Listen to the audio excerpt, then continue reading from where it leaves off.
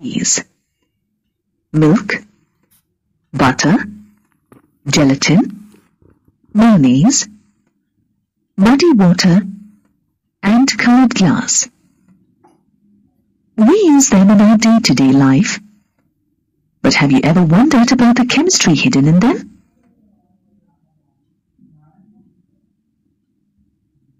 These substances are known as colloids in chemistry. Colloids play an important role in interface science and in the fields of energy, food, mineral processing, pharmaceuticals, and environment. Colloids are one of the three major types of mixtures, the other two being solutions and suspensions. The three kinds of mixtures are distinguished by the size of the constituent particles. You already know that solutions are homogeneous systems in which the diameter of the solute is less than 10 to the power minus 9 meters. These particles are not visible to the naked eye. Common salt in water is an example of a true solution.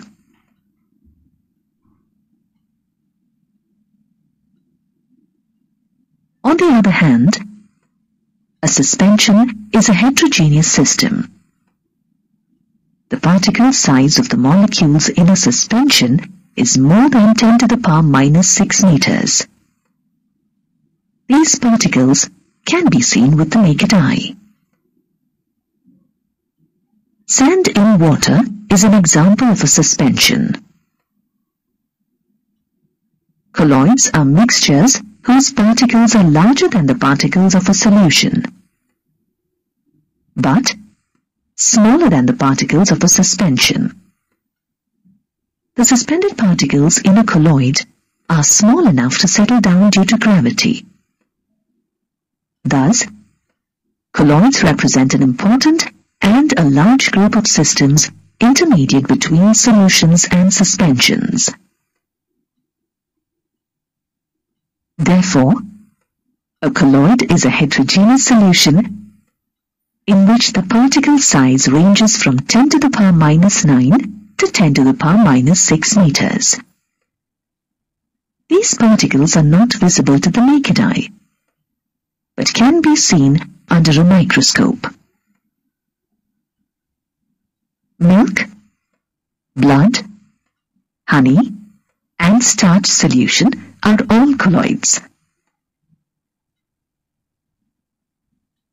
Colloids are also called colloidal dispersions because the colloidal particles are dispersed throughout the mixture. For a colloidal solution, we use the terms dispersed phase and dispersion medium. The phase that is scattered or present in the form of colloidal particles is called the dispersed phase, and the medium in which the colloidal particles are dispersed is called the dispersion medium. For example, in a starch solution, starch represents the dispersed phase, while water represents the dispersion medium.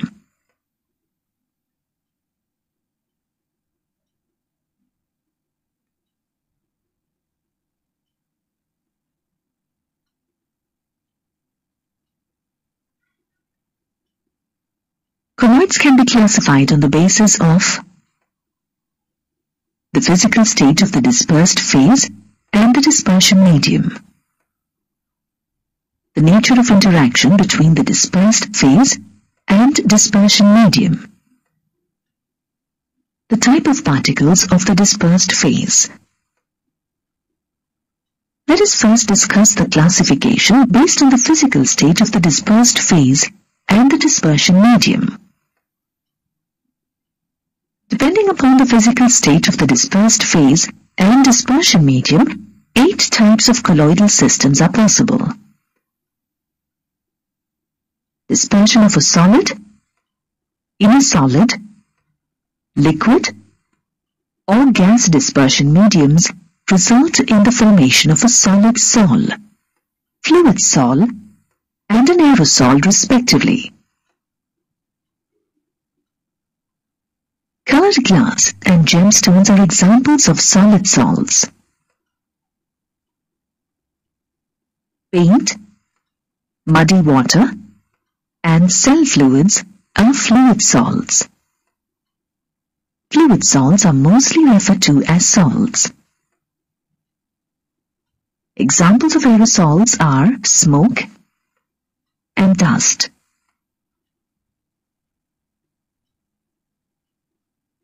Dispersion of a liquid in a solid, liquid, or gas dispersion mediums to the formation of a gel, emulsion, and an aerosol respectively. Examples of gels are cheese, butter, and jellies. Milk, hair cream, and certain medicines are examples of emulsions. Fog, cloud, mist, and insecticide sprays are examples of aerosols.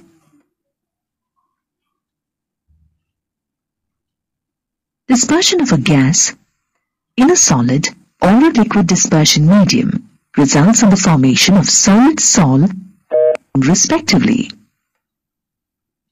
Examples of a solid sol with gas molecules are pumice stone and foam rubber.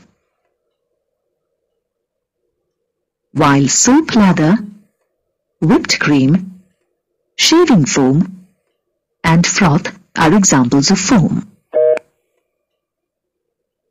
It is important to note that the colloidal system of a gas into some other gas is not possible because gases always form a homogeneous solution. Since colloidal systems are heterogeneous, they cannot be obtained by dispersing gas into another. Depending upon the nature of the dispersion media, sols are given different names. For example, if the dispersion medium is water, then the sol is called as sol or hydrosol. And when the dispersion medium is alcohol, it is called an alkosol.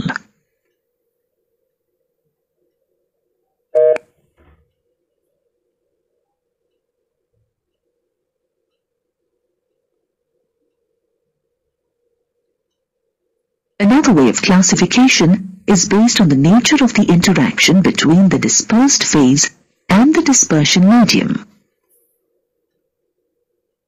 Depending upon the affinity of the dispersed phase for the dispersion medium, colloidal systems can be classified into two categories: lyophilic and lyophobic sols. Let us first discuss lyophilic sols. The word lyophilic means liquid-loving or solvent-loving.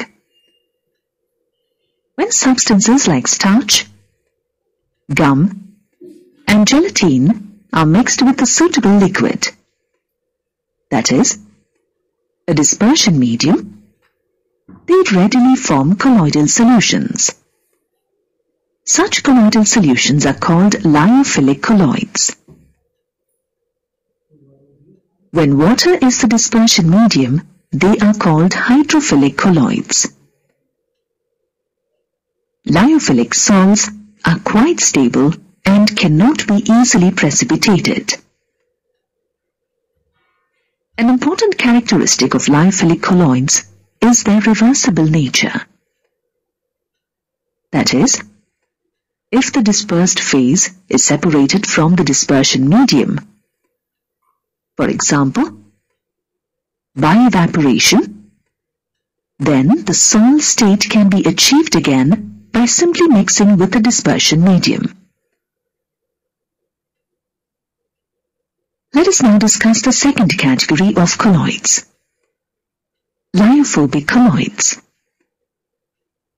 The word lyophobic means liquid-hating. Lyophobic colloids cannot be formed by spontaneous dispersion in the medium, but can be prepared only by special methods. Arsenic sulfide, ferric hydroxide, gold, and other metals form lyophobic colloids. These metals are sparingly soluble, and thus their molecules do not pass readily into the colloidal state. Lyophobic colloids are also known as irreversible colloids because the residue obtained by evaporating the dispersion medium cannot be converted back into a sol through ordinary means. Lyophobic colloids are readily precipitated on adding a small amount of electrolyte by heating or by shaking vigorously, and hence are not stable. Lyophobic sols need a stabilizing agent if they are to be kept for longer times.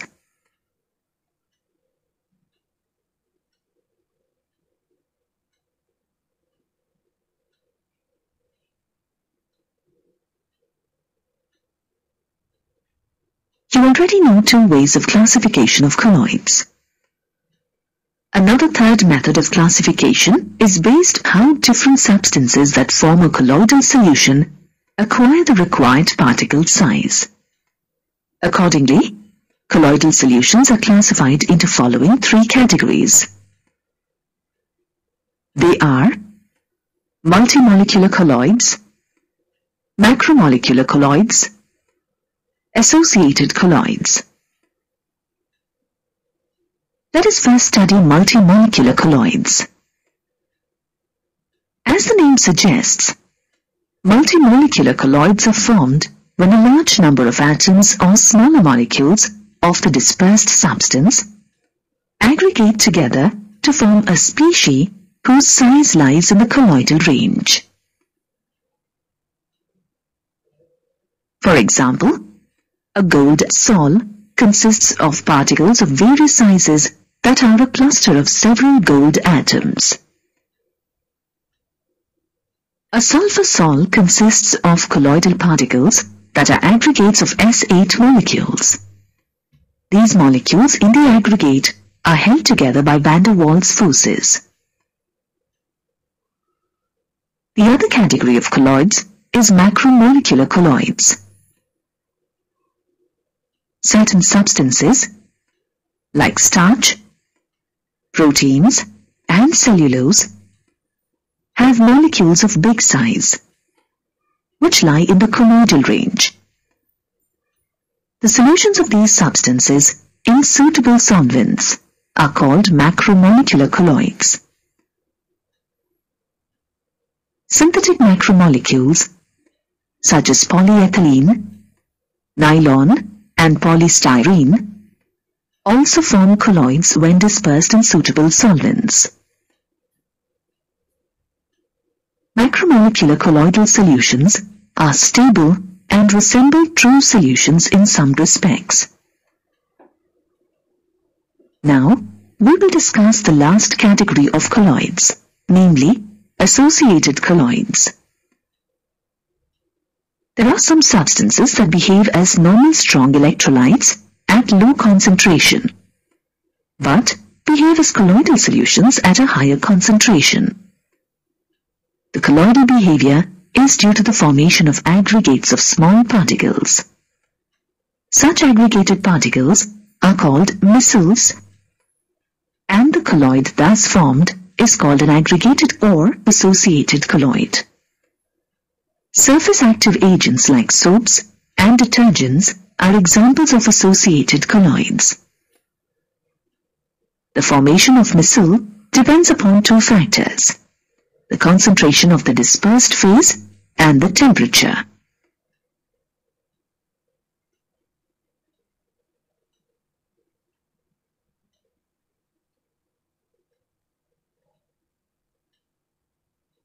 The formation of micelle takes place above a certain concentration called critical micelle concentration or CMC. And above a particular temperature known as Kraft temperature or TK. Every missile system has a specific value of critical missile concentration. For soaps, the CMC is 10 to the power minus 4 to 10 to the power minus 3 moles per liter. Each missile contains at least 100 molecules. Missiles are generally formed by specific types of molecules that have both lyophilic as well as lyophobic ends. Soaps consist of sodium or potassium salts of higher fatty acids and are represented as RCOO minus Na plus. In soaps, the alkyl group that consists of long carbon chains is lyophobic, while the polar group is lyophilic in nature. Molecules with lyophilic and lyophobic ends are called surface active molecules or surfactant molecules. Let us now discuss the mechanism of missile formation. In sodium stearate, the long hydrocarbon part of stearate radical, that is C17H35, is the lyophobic end, while COO- is the lyophilic end. When the concentration of the solution is below its CMC, sodium stearate behaves as a normal electrolyte and ionizes to give sodium and stearate ions. These stearate ions remain on the surface of water and orient themselves in such a way that the lyophilic end of the COO- dips in water, while the lyophobic part, the C17H35 part, stays away from it. At the critical missile concentration, the polar COO part is pulled into the bulk of the solution.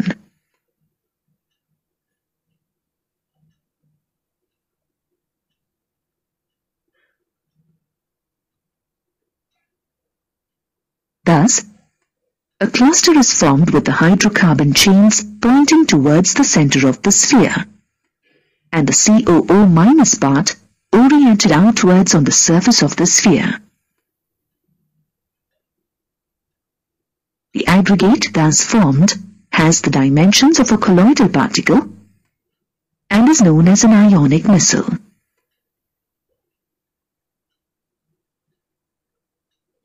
Detergents like sodium lauryl sulfate undergo missile formation in a similar manner.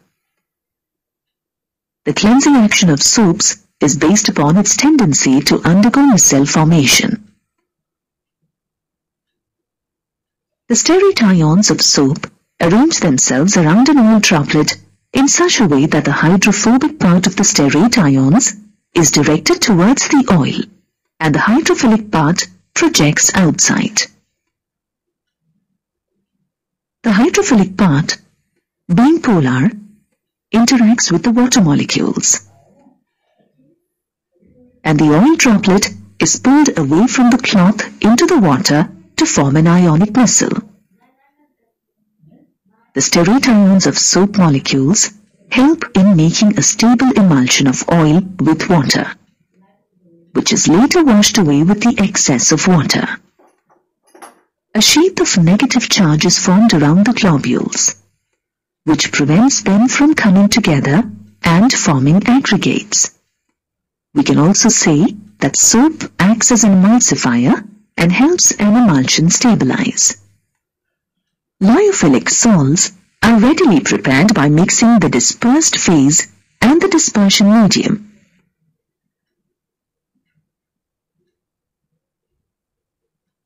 However, lyophobic salts are prepared by special methods, since they have no affinity for the solvent. The methods for the preparation of lyophobic colloids can be broadly classified into two categories: condensation or aggregation methods. Dispersion methods. We will first discuss the condensation or aggregation methods. As the name suggests, in condensation methods, the smaller particles of the dispersed phase aggregate to form larger particles of colloidal dimensions. That is, the constituent particles in true solutions, such as ions or molecules, are allowed to grow in size to particles of colloidal dimensions. The colloidal solutions are obtained by certain chemical reactions, namely double decomposition, oxidation, reduction, and hydrolysis.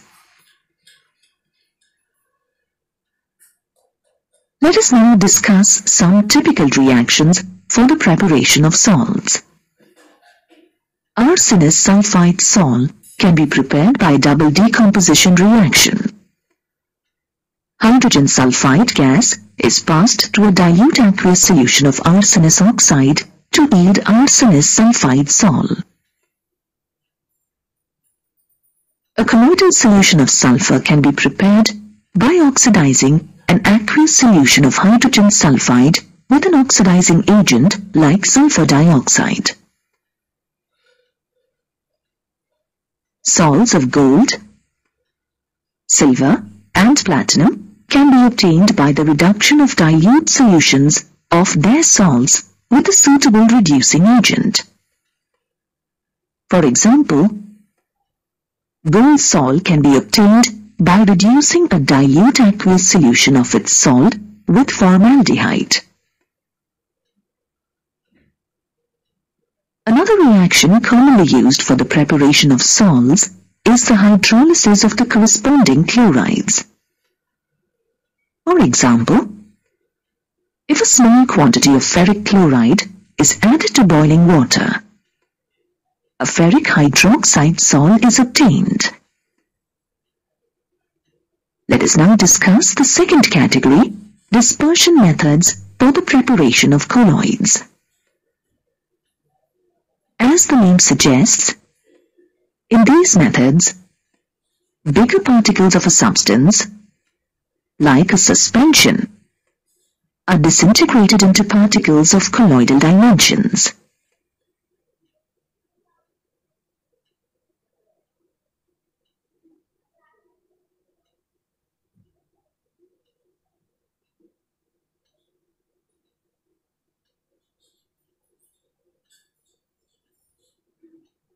The two common dispersion methods are electrical dispersion or Bradig's arc method and peptization. Let us discuss electrical dispersion or Bradig's arc method first. This method is commonly used to prepare colloidal solutions of metals such as platinum, silver, and gold. In this method, two electrodes of the metal whose colloidal solution is to be prepared are immersed in the dispersion medium, and an electric arc is struck between the electrodes.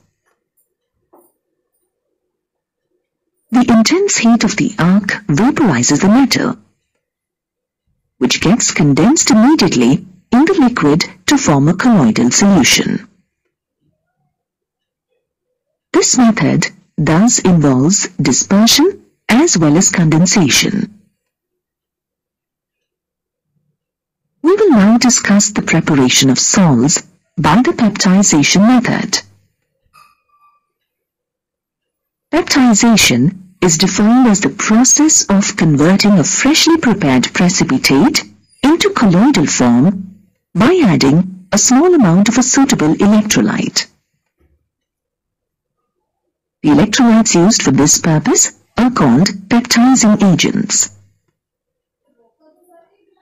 This process involves the preferential adsorption of suitable ions from the electrolyte by the particles of the precipitate to form charged species. These charged species repel one another, and as a result, the precipitate disintegrates into colloidal-sized particles. It is important to note that freshly prepared precipitates are preferred because the particles are not firmly attached to each other, and therefore undergo disintegration easily.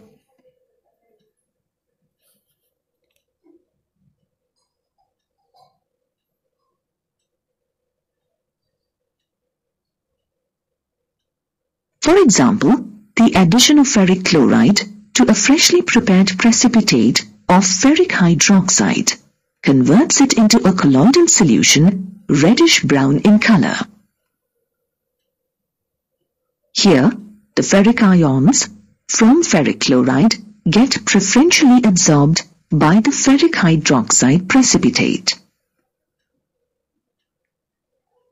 The colloidal solutions prepared by the methods we just discussed are generally associated with some soluble impurities and some excess of electrolyte.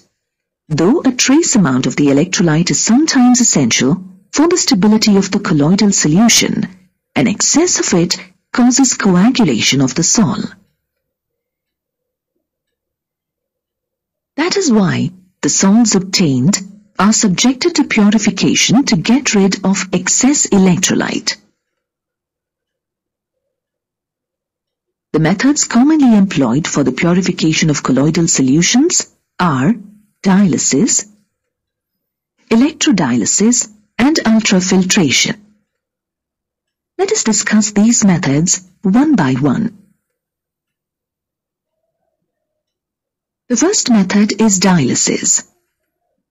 It is defined as a process to remove a dissolved substance from a colloidal solution by means of diffusion through a suitable membrane.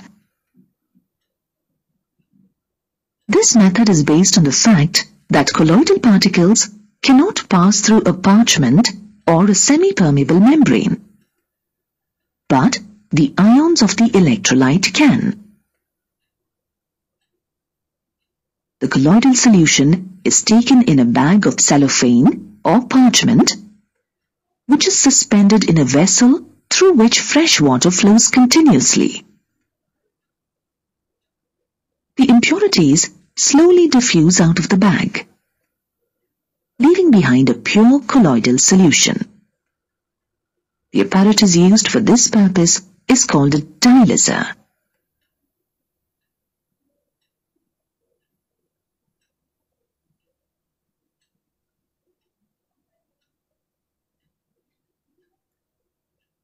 A modified form of dialysis is known as electrodialysis. The ordinary dialysis process is a slow process. To hasten the process of purification, dialysis is carried out by applying an electric field. In this process, 2 electrodes are placed in the water compartment as shown here. When an electric field is applied across the electrodes, the ions of the electrolyte present as the impurity diffuse towards the oppositely charged electrodes at a faster rate. An important application of dialysis is in artificial kidney machines, where it is used to cleanse the blood of patients whose kidneys have failed. Let us now discuss the third method for the purification of colloids: ultrafiltration. It is important to note that colloidal particles can pass through ordinary filter paper because the pores in the filter paper are bigger than the colloidal particles. The separation of a solute from a colloidal system can be carried out by using an ultrafilter, which has smaller pores than an ordinary filter. Ultrafiltration is defined as the process of separating the colloidal particles from the solvent and the soluble solutes from the colloidal solution by specially prepared filters, which are permeable to all substances except the colloidal particles. The size of the pores in the filter paper can be decreased by soaking it in a solution of gelatin or colloid-1, followed by hardening with formaldehyde. Usually a colloid-1 solution is a 4% solution of nitrocellulose in a mixture of alcohol and ether. The filter paper thus formed is known as an ultrafilter and prevents the colloidal particles from passing through it. Ultrafiltration, however, is a slow process. It can be speeded up by applying suction or pressure. To get a pure colloidal solution, the colloidal particles left on the ultrafilter paper are stirred with a fresh dispersion medium.